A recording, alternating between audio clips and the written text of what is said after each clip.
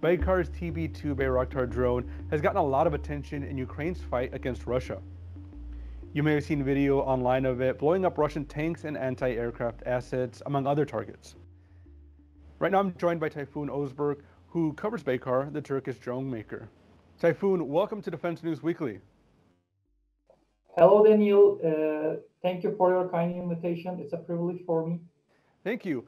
Bayraktar's TB2 Bayraktar has been getting a lot of attention in Ukraine, where it is said through open source intelligence and even reports from classified sources that it has taken out several Russian targets, that is, anti-aircraft weapons and even tanks. Not a lot of people had heard about the TB2 before this, but certainly you have.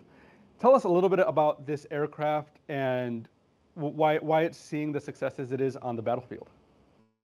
Yes, the performance of the drone was a matter of curiosity before this war between Russia and Ukraine. TB2 is a combat-proven drone. This is the most important feature of any weapon system. Was tested roughly 4 times in real conflicts in Syria, Libya, and most recently Karabakh. And this is the 4th real battle environment for TB2. Another important aspect of TB2 is it's very cost-efficient drone. For example, you can buy roughly 20 or 25 TB2 drones with a price of just one Reaper drone.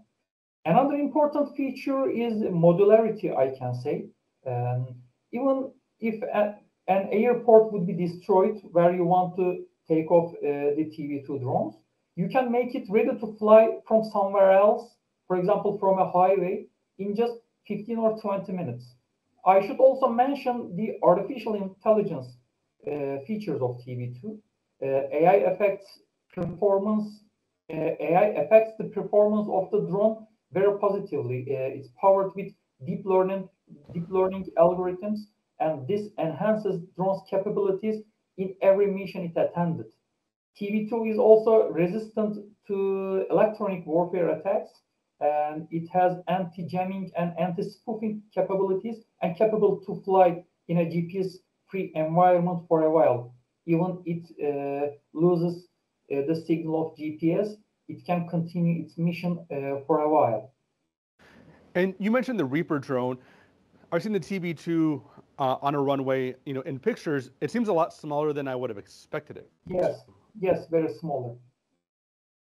And what about the armaments? Are all of them armed, or are some of them used for reconnaissance? And the ones that are armed, what kind of armaments do they usually have? Yes, we also should mention the smart munition it carries. The MEM family smart munitions manufactured by the Turkish Roketsan company helps TB2 to hit the target with pinpoint accuracy. It hit even moving targets with fast speed many times. There are so many videos on the internet of the vehicles or main battle tanks TB2 destroyed. It has options to engage targets from 15 to 30 kilometers range with different versions of MEM munitions. I understand there's a TB3 on the way. Can you tell me a little bit about what's on the horizon with Bayraktar? Yes, Bayraktar is currently working on an enhanced version of TB2. Its name is TB3. It's a shipborne version of TB2. It has a wider wingspan and a stronger engine to help the drone fly from naval assets. TB3 will be operated on Turkey's prospective landing helicopter dock named TCG Anadolu. And TB3 will have folding wings to be housed in the hangars of the ship. It will be more portable. According to the latest reports from the Turkish government and the Bayraktar company, they are planning to make the maiden flight within this year. And its integration to TCG Anadolu will be complete by the end of 2022. I also understand that Bayraktar is also working on an unmanned jet fighter. Tell us about that. Yes, Baykar recently released the photos of their unmanned fighter on the production line.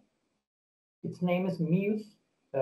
It's the prestige project of Baykar. The company officials says that it's their dream project, and they began the conceptual work of the project in 2013. It will have air-to-air fighting capability and will fly at the speed of 0.8 max speed, and it will have an operational radius about 500 nautical miles, and it have a payload of 1,500 kilograms.